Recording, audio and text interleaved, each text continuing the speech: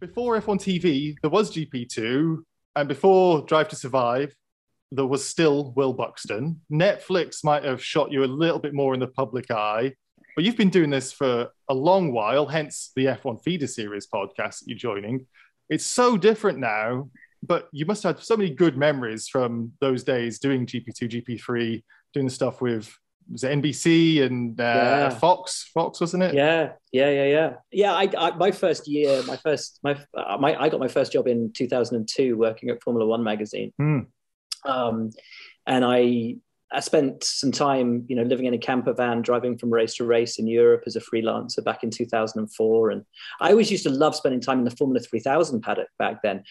Formula 3000 J-Han was what GP2 was called before it was GP2. GP2 then became Formula. I know you're too young to remember all this.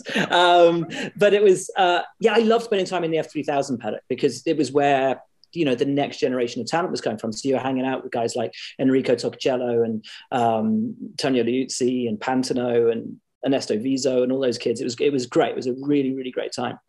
And Verdheim and, all those guys. And they were the ones trying to make it to F1. And I thought, well, I'm kind of same age as these guys, so I want to get to know them. And then I got offered the job as press officer for GP2 when it started.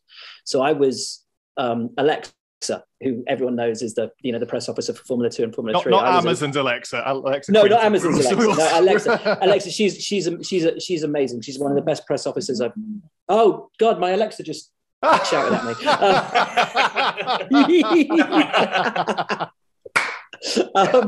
She's one of the best press officers I've ever worked with ever, and I was Alexa for the first 3 years of GP2, GP3, and GP3 didn't exist back then, just GP2.